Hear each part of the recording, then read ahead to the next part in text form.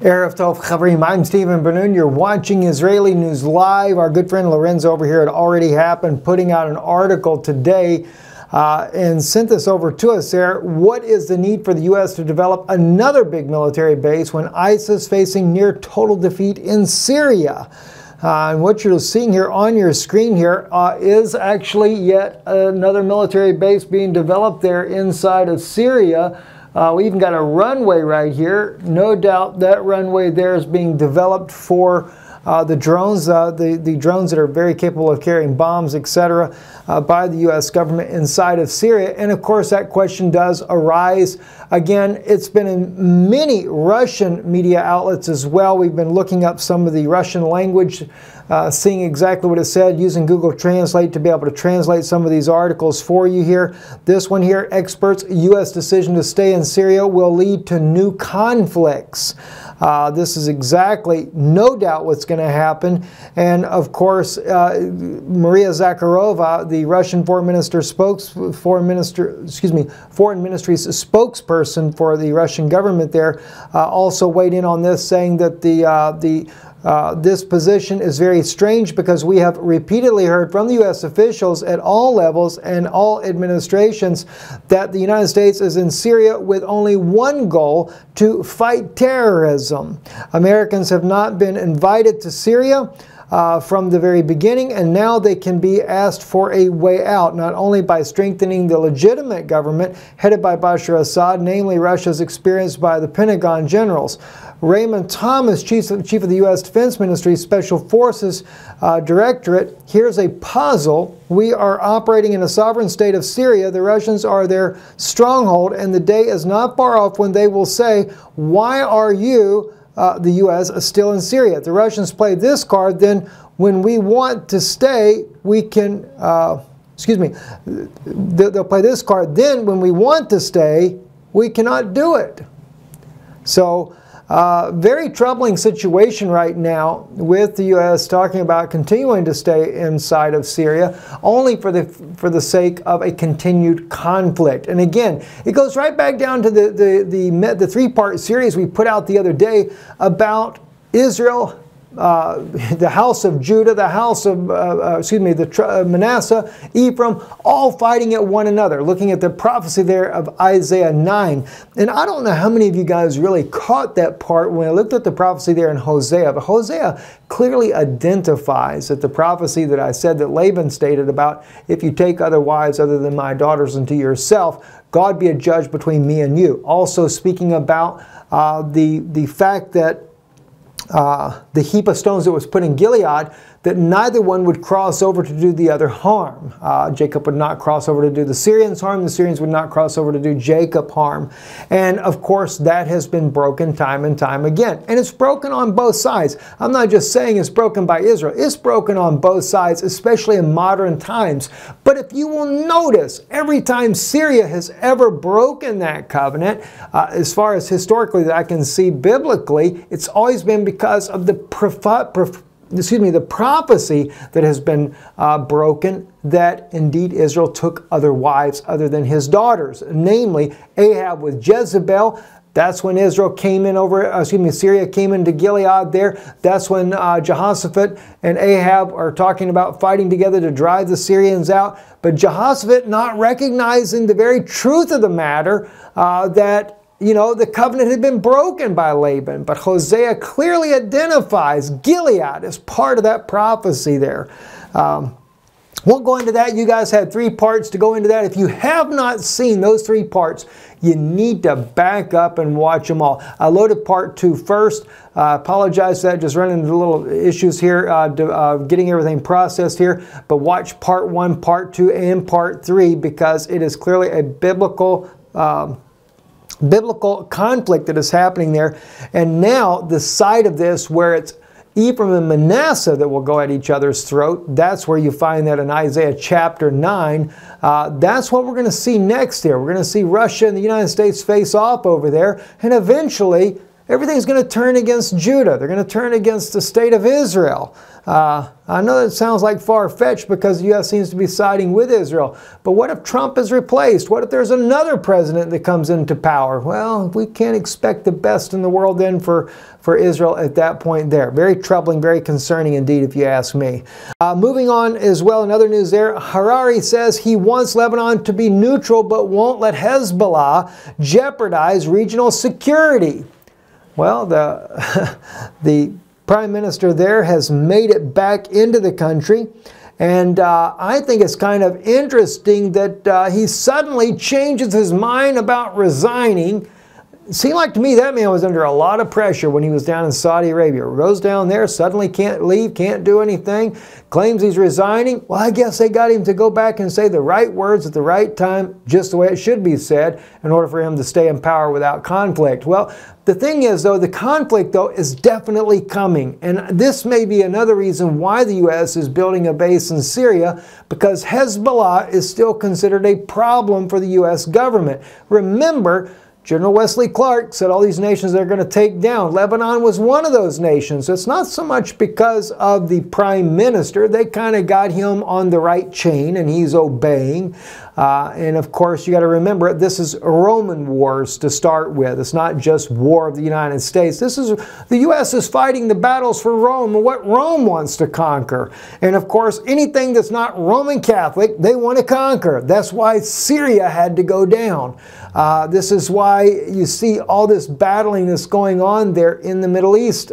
And of course, Lebanon, Hezbollah is in the way. So therefore, Lebanon has to be taken down so it can become a stronghold for, well, I don't know, what, for the greater Zion project there, the Rothschild project. I'm not talking about the Jewish people. I'm not talking about the Jews that have returned home to be part, Israel being part of their homeland according to the prophecies that are written in the book of Hosea, book of Zechariah, and many other prophecies that promise that we would return to the homeland. Even Paul, writing in Romans 11, said we would return here in this last day there, that we would be regathered again. I mean, we can't deny these scriptural facts that are laying there. But when we look at what's going on a political landscape and in a military landscape, very troubling indeed. All right, now moving on again, let's go into some other issues here. And actually, before I hit this video, the video is more just kind of a, it's actually kind of the after the fact. I'll go into that in just a moment here. China's nuclear bombers on 24/7 combat alert amid fears of war in the Pacific. Now, this is actually being reported by the Daily Star. And I know the Daily Star is more of a tabloid type of newspaper coming out of the UK. But if you do a little bit of research about the Daily Star, they're rated at the very bottom as far as tabloid style, that they are claimed to have had some facts in there. So I did a little bit of fact checking on this article here, and I can see where they're coming from on this, because there has been, as it says here, China has placed its nuclear bombers on 24/7 alert amid growing tensions with the U.S. and North Korea, according to reports. But it's more so because Beijing has whole not that there, but let me get back here. It is from the Xi'an H-6Ks, which can be armed with nuclear bombers, flew over the region on Thursday as the superpower continues to clash with the U.S. China's military boasted the flyovers showed they could breach the so-called First Island chain. This is the frontier Chinese commands believe they need to breach to successfully wage war against the U.S. U.S. warships, the aircraft carriers USS Ronald Reagan, USS Nimitz, USS Theodore Roosevelt are currently on exercise in the region there. And as we all know about this already, South Korea and the U.S. are once again engaging in drills with 3 incredibly powered nuclear, or one of them being a nuclear-powered aircraft carriers, but major U.S. aircraft carriers in the region. They have Japan on their side, and they're just waiting for North Korea to flinch the wrong way to have any reason to justify a war. But supposedly, China is on high alert, and if they're on high alert, they're planning on possibly engaging the U.S., and I can kind of see where this also may be true in the fact that China, Russia, and I believe it's Iran are talking about trading in Chinese yuan for oil. that is only going to put pressure on the U.S. dollar and even a possible collapse of the U.S. dollar. Now, the video I was kind of clicking on just a little bit ago here, it doesn't actually show the images, but it is kind of interesting here. And I will just kind of share with you what is being spoken about in this video right here. This is China's nuclear-powered bombers that they have made, long-distance bombers. They're bombers that they're making. They're comparing them to anything that the U.S., the most strategic planes that the U.S. happens to have, and nothing is compared to this. This nuclear bomber, according to the Chinese officials, is 100 years more advanced than anything Russia or the U.S. has. It would be like having a nuclear-powered submarine or a nuclear-powered ship. The bomber is capable of staying in the air. In some cases, we have reports up to 3 months. This particular article right here in Chinese actually talking about being up in the air for up to a year. And the number of nuclear bombs that it can carry and its payload is unbelievable, unfathomable how much firepower this particular nuclear-powered, again, it's a nuclear-powered bomber. We're talking about in the air, flying above the United States, and even able to deploy from outside of our own atmosphere here, being a Star Wars type of plane. This kind of makes you think UFO technology. Maybe this is how the UFOs are actually powered. Remember how so many times we talk about UFOs and there being radiation and stuff like that around where they land at? I think of that oftentimes when I think of this, that the Chinese have developed this technology. And this is not something new. The Chinese have been talking about this now. They kind of let this out a little bit, almost about back at the first part of the year. They first began to talk about this nuclear-powered bomber that they have made and what its capabilities are, but now they're really starting to talk about they're ready to put this into action.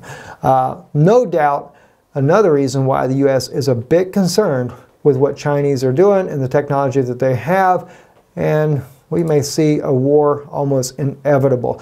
Those of you guys, I'm sure you've already heard by now about what happened over in the Sinai Peninsula. ISIS attacking, not only was it a mosque, I've also got reports when I talked to an Egyptian friend today myself, he said there was a church attacked as well. Some 150 people have been killed.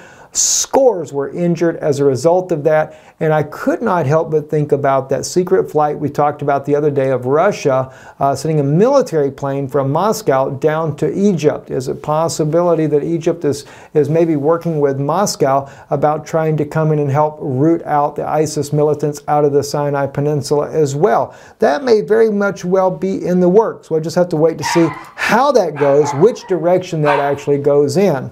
Mexico revokes Monsanto's permit to make GMO soy. I am so happy to hear that Monsanto is getting knocked in the knees again. They're getting knocked in the knees from Europe. Of course, Europe has voted to keep Monsanto for 5 more years as far as their glyphosate weed killer that they're using that is causing cancer, according to scientific research that's been done there in Europe. But the debate is being taken up more and more by governments around the globe, and it's slowing Monsanto's ability to move forward, and that is so much happy to see that type of reaction there. One other bit of news there before we close. As I said, so glad to see Monsanto kind of get knocked down a notch again there by the Mexican government there. But one other bit of news I wanted to share with you today. This was something that we captured ourselves here in Orlando, Seminole County. As you can see in behind you here, Sheriff's Humvee, and we're talking about a military-style Humvee with Seminole County Sheriff's Star on there, Sheriff's logo on the side of it, no blue lights, but again, it just kind of shows you the way the United States is going. The police here becoming more of a military style, or at least getting ready for that. I have no idea the truth behind the Seminole County and, as far as using military equipment. Is it the only Humvee they have?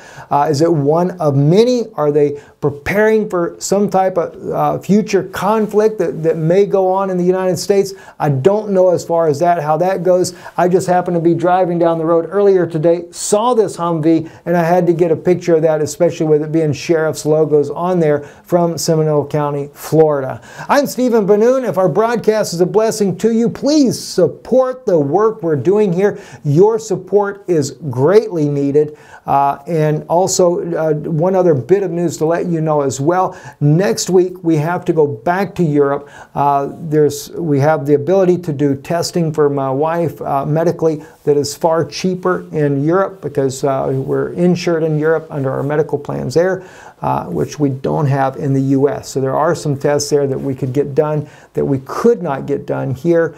But of course, if something else gets worse in the near future, my wife said she would actually rather be treated in the U.S. versus over in Europe there. So we do need your help and your continued prayers for my wife there and your continued support in this endeavor. Besides the broadcast we do, if it's a blessing to you and you want to support the broadcast, please do it. Visit our website, IsraeliNewsLive.org. If you have trouble there, you can give right here on our PayPal, where you can see it there on the YouTube channel there. And if you just need to do it, it's directly by email, my wife's email, which I'll post in the link below there for you, will take you directly to her PayPal link there. We also have a GoFundMe set up on our Facebook, Israeli News Live, so you can check that out as well. We'll repost that up there. There's been so many of you given, and I have not had a chance to thank each one of you individually. About half the people we have, but I will get caught up on that. Yana's treatment has been non-stop week after week, still having ups and downs. So good days, bad days here recently. There have been some pretty bad ones. So we ask for your continued prayer for her, and thank you again for helping in your kindness and making sure that we can get her treated here in the U.S. I'm Stephen Benoon with Israeli News Live. Erev Tov.